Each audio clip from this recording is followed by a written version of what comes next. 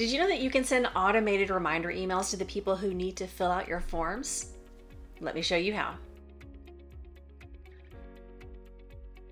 Hey Jotformers, welcome back. I'm Kimberly, and as you can see, I'm currently on my desktop, but I am in the features landing page for sending reminder emails. So if you have any other additional questions after this video, make sure you come to this features landing page, or of course, leave us a comment down below.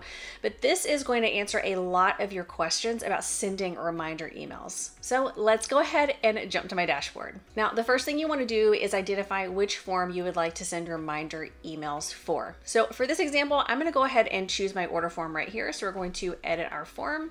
And if you're already familiar with our email settings, you know that if you head up to the settings tab, over on the left-hand side, we have our emails right here. And this is going to be our notification email, which is going to let us, the person who has created the form, let us know that someone has filled out our form.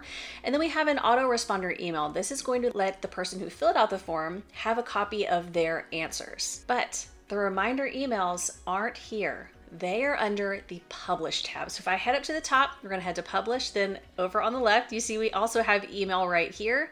We have Share on Email, and then we have Schedule a reminder email. So if we click on this, we have a lot of different options to play with. So we can change this subject from the daily reminder. Maybe we just want to say, hey, don't forget to fill out this form, or whatever's going to make the most sense for you. And as we scroll down, we have it already pre-filled out for us. So I'm not really going to edit this, but if you want to, you most certainly can. You can even add images.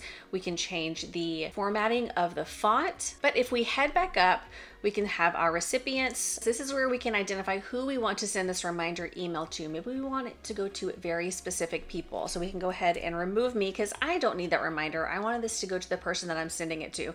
And I can add their email in here. Perfect. Then if we head up to schedule, this is where we get to choose what this reminder schedule looks like. We have daily, weekly, or monthly, and we can see if we change that, it changes what that send date looks like. But let's say we're going to do it daily. When do we want that to send? Do we want to send it just during the week? If we want to send it just on the weekend, or if we want it to go every single day until they fill out their form. I think during the week is fine. You get to choose that time you want it to be sent and the time zone. We have that start date, and maybe we want to add a custom end date. Maybe we only do this for a month.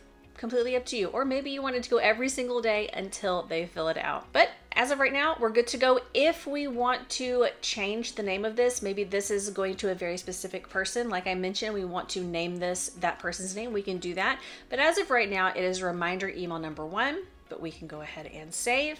And we have right here that reminder email from us to that very specific email, and it lets us know send once a day. The next email is going to go in 20 hours and 28 minutes. And again, we have another option. We want to create another reminder email. We can click right here and we have that process again. But it really is as simple as that. If you have any other questions about utilizing the reminder email options from within Jotform, definitely let us know down below in the comments. But again, don't forget to check out that features landing page for even more information. If you liked this video and you got some value, hit that like button, and don't forget to subscribe and turn on the bell so you get a notification every time we put out a new video. I'll see you next time.